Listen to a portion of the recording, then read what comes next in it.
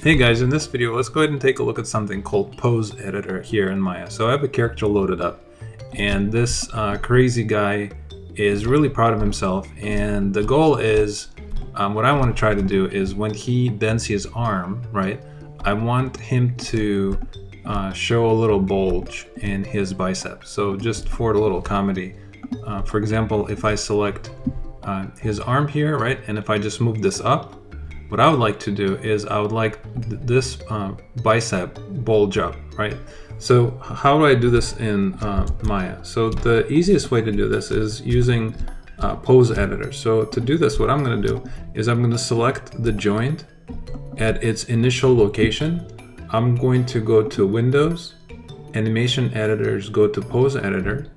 And the very first thing I want to do is, before I do anything else, I just selected the joint, and I'm gonna create a pose interpolator. So as soon as I click this button, you can see that these values have been added, and I don't need to worry about this. But what I need to do next is move the joint to the next position, which is going to be this.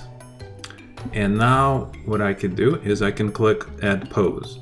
As soon as I say Add Pose, a new blend shape will be created for this mesh. So I'm going to say Create.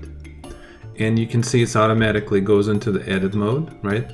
So now what I need to do is just simply select my mesh, and using either the sculpting tools, or I can just simply sculpt it by simply selecting, you know, a little, using soft select, right? So I can select a little point and maybe I can bulge up a little muscle. So something like this is perfect.